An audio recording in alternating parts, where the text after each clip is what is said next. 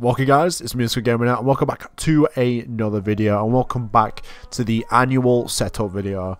Now I'm gonna keep this short and sweet, as there's not much changed about my setup really from last year. So I'm gonna keep it short so I don't waste much of your time showing me my setup, like cool effects and stuff like that. Now I just want to straight up show you the setup and what I have rocking right now.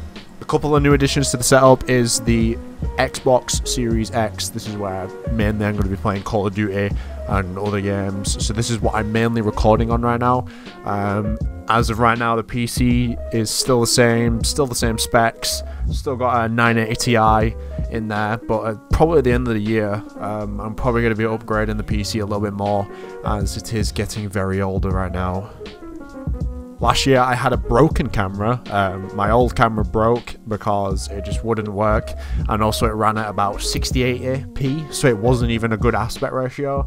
But this year I've come around and bought a 1080p camera. It's about 20 quid. It gets the job done. I really don't care how much it costs, it gets the job done, to be honest. I got a couple more lights in the setup, just a couple more things to spice up the setup to give it more light.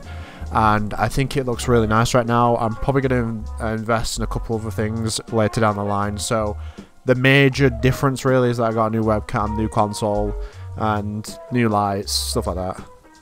Now at night, the setup really looks like the best, I think.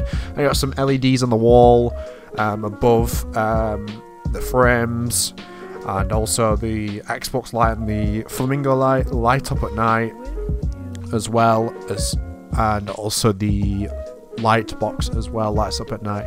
I think it is a really nice lit up room that allows me to have all the lights on without actually having my lamp light, which is a kind of a yellow light and it doesn't look really nice. I only have it on when I'm actually streaming, so it lights up the room, because I don't have enough lights to light up my face on stream. Like I said, I'm going to keep this video short and sweet. Nothing much has changed except for we got a new console, new webcam, and I'm going to be upgrading my PC at the end of the year. So probably the next sale video that I do will probably be a more upgraded one, as I'm going to be upgrading my specs on my PC, and then I'm going to be getting some more things in the room as to make the setup look a little bit better next year. So thank you guys for watching the annual setup video. Thank you guys for chilling with me today in this video.